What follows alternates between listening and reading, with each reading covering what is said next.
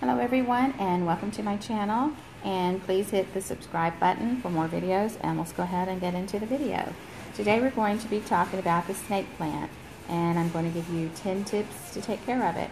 So number one, you want to use a good houseplant potting soil, a medium soil but not a garden soil. Number two, repot only when the roots are obvious. You don't want to repot too soon on this plant because it's a delicate plant where the roots are concerned. Number three, if you're going to place it in a window, especially if it's a south window, put it about 1 foot away. Now if it's anywhere else it should be fine, but if it's in a south window it can get a little hot, so make sure you put it about 1 foot away. And number four, be sure and rotate your plant. Rotate it about a quarter each week so that it gets even sunlight.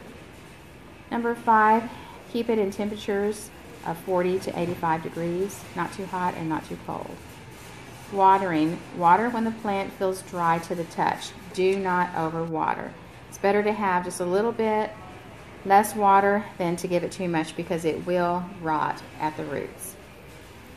And when you water, number seven, use room temperature water.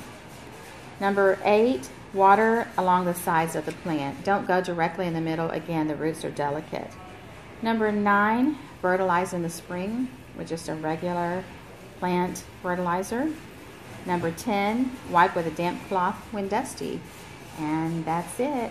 So I hope that I've been able to give you some good information. And if you have any questions, be sure and link them below.